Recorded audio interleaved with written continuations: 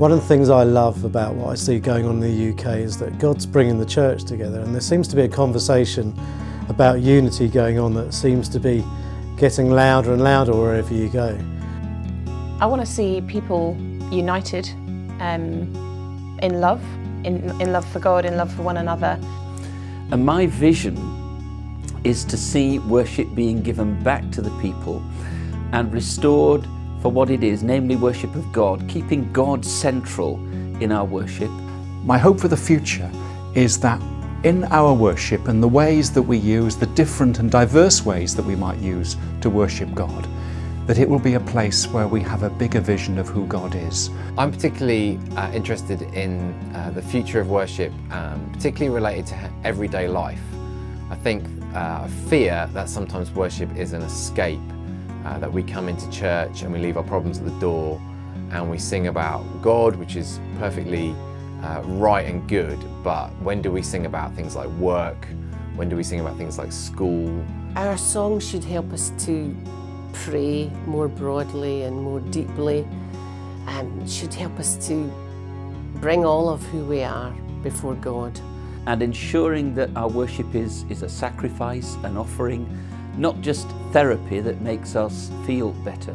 I think for me, hopes and dreams for worship in the UK would definitely be a focus on local church context and how worship itself is born and developed out of the identity and the DNA of the local church and the community that it affects for a particular season. I also see from the local places, East London, West London, the Pakistani Christian community in London, the Iranian Christian community, the white British that love hip-hop community, and I see songs that represent the postcode beginning to emerge as God's Spirit inspires those songs and that creativity. I think we need to explore community music styles, not just things that are done to people as a kind of a performance sort of style. God, would you wake us up to the beauty and the value of community singing?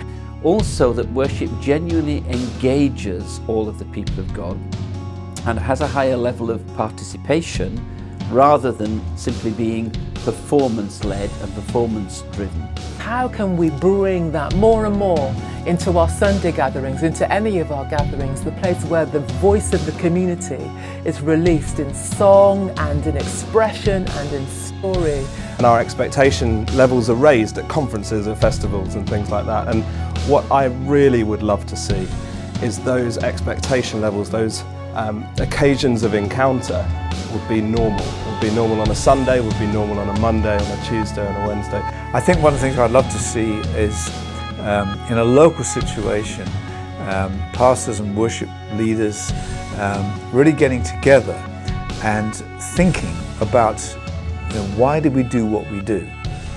My hope is that we'll begin to see more of a critical conversation where churches are able to discuss what they're doing, where they're able to reflect, where they're able to examine what's going on. As pastors, worship leaders, songwriters, and others involved in shaping worship ministries work together, that they will return to the biblical sounds, the Old Testament Hebrew Scripture, as a means for pursuing worship renewal.